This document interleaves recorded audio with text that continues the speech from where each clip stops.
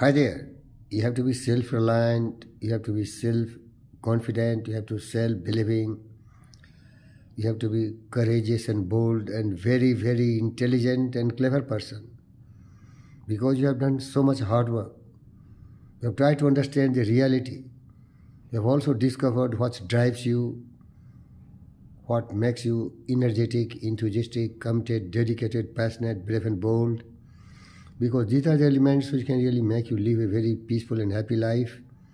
And all these ambitions, what you have sheltered in your mind, is not only of ourself, but you can be very useful, productive, creative and compassionate, kind to other humans also, dear friends.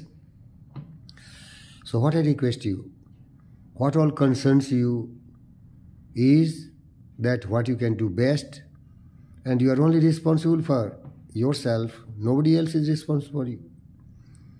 What most concerns you that what you love and like. You have not to live the life with wishes and with the commands and dictates of your neighbors and anybody who is trying to influence your independent thought.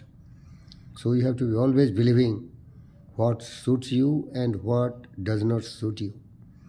Because there are always people who will tell you that you are wrong, and they will also believe that they know you more than what you know about yourself. So be very honest to yourself. Never do anything which you should never do. Never do anything or any expenditure which you cannot afford.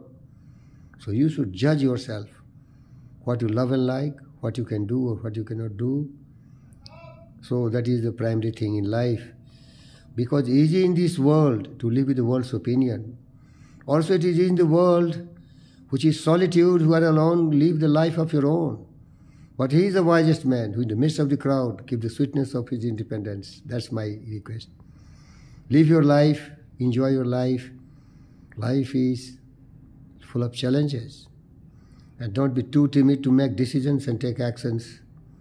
Because life is in experiments. The more experiments you do, it will be better and blessed. Thank you.